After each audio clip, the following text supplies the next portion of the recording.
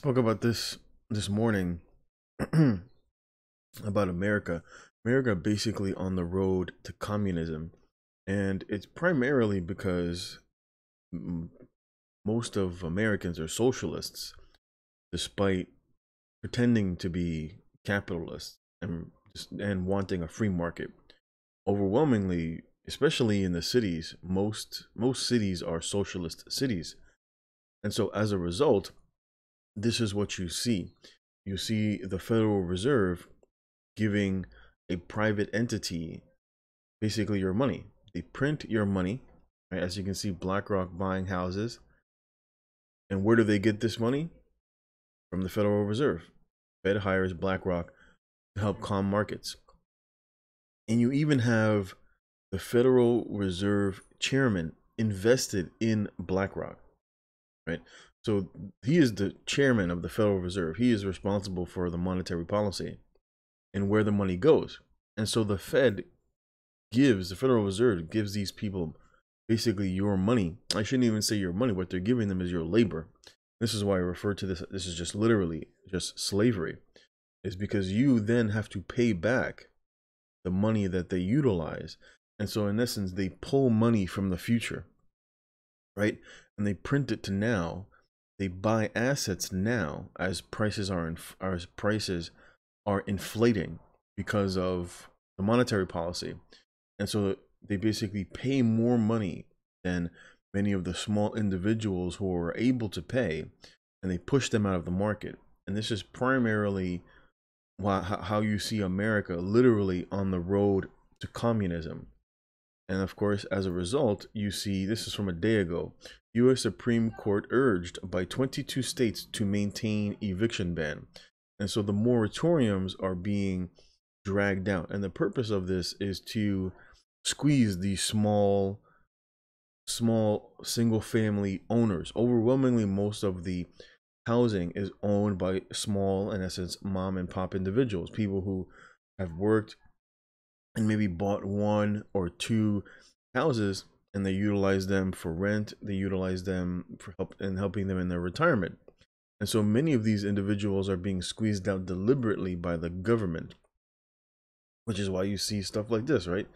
U.S. tenants, and this is probably here in a major city in New York. It says tenants demand extension, a state eviction moratorium set to expire. And this is again from the end of April, right here in Manhattan. And so this is what you see. This is what you see. The people in America have become socialists, right?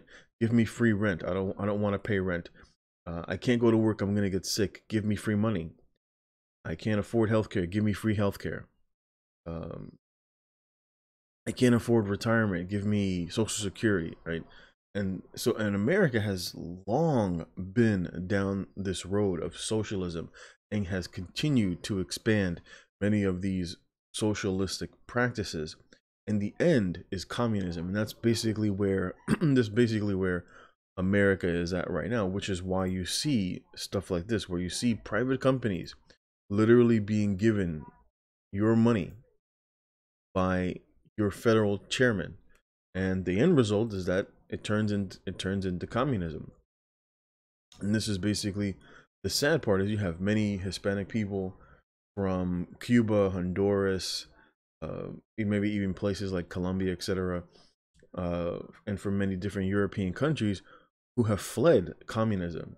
Even to this very moment, you see many of these people who are being invited into the country right now just to realize that America is also a communistic, socialistic environment that they're basically walking into. I mean, realistically, when you actually look at some of the articles during the pandemic, they were all talking about how America was going to have this baby boom, during the lockdowns, and of course that didn't happen. If anything, quite the opposite. The birth rate even went lower during the lockdowns. And so that's why you see them inviting so many Hispanics into the country, is because they were hoping that Americans were going to have kids so that they can help to keep up with their numbers. And the reality is that that didn't happen. And so the natural result is to drag in people from other countries who do have kids, right? Hispanics typically have more kids, especially when you compare to white Americans. White Americans are basically, and white people in general, are basically, because of their culture, because of the culture of socialism and wokeism, and of course because of the government not wanting men and women to be together. You see everything related to togetherness, right, between cultures, races, religion, which is why you see so much. There's no such thing as male and female, right? It's he, him, they, them, all that nonsense. And so it's because anything that will put people together, the government via communism is deliberately breaking apart. And it's for the purpose of segregating individuals, for the purpose of controlling individual groups. Like, for example, women. This was the original via things like womanism, the womanist movement. And it's to separate men and women, even to the point now where, of course, you see the government taking very much exclusive control over even children, i.e., via the jab, saying that you don't even have the option to say no. And this is all what you see in communistic style governments. This is always the route that it goes. And of course, in America, will experience it in a very unusual and harsh way. Many people aren't ready for what's going to come. That's why I said in many videos that the window to escape America will eventually close. And that's why I say, if you're a skilled man, and especially if you're single and you have a skill, you should be considering what country you want to flee to, because the window of opportunity to be able to leave is closing, and many other countries may not be willing to accept you. You see it right now, where certain places have certain things in certain bans in place, where people won't take individuals from certain countries, and it may be harder to leave to more favorable areas than what will happen here. As of course, like in all areas where communism takes hold, starvation is not very far behind.